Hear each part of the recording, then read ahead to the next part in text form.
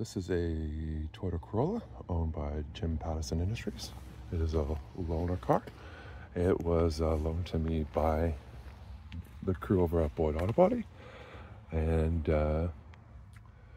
it's been a year since my accident, and that crew has been screwing me around every chance they've gotten. So I wanted to make a series of videos to let everyone know not to deal with Boyd Autobody.